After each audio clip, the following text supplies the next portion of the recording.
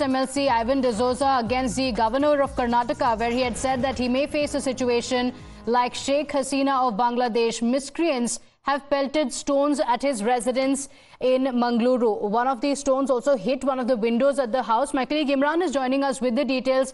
Imran, an attack at Ivan D'Souza's residence after his controversial remark. What are the details? Was he at his residence? Has a complaint been registered? Have the police identified any miscreants?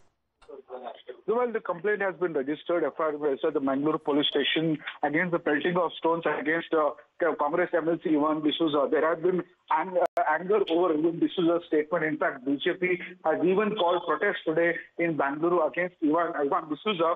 And what the police officials are informing is that in Mangaluru, late in the night, some miscreants came and pelted stones against Ivan D'Souza's house over his statements against the governor.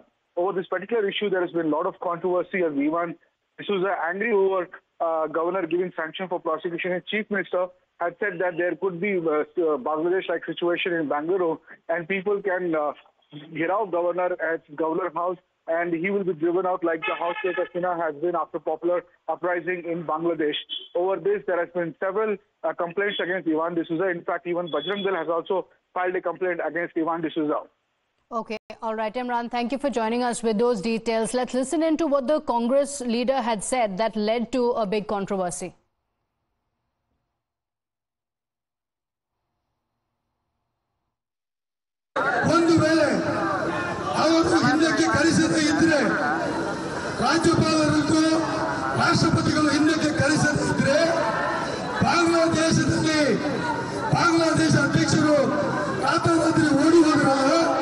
ಅದೇ ಪರಿಸ್ಥಿತಿ governor ಆಫೀಸ್ಗೆ ಬರ್ತದೆ ಅಂತ ಹೇಳಿಕೆ ಬಯಸ್ತೇವೆ.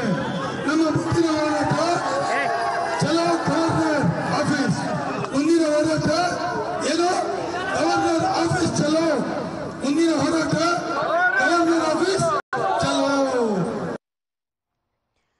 All right, on that note, we're slipping into a very quick break here. We'll be right back with the top stories. To stay with us.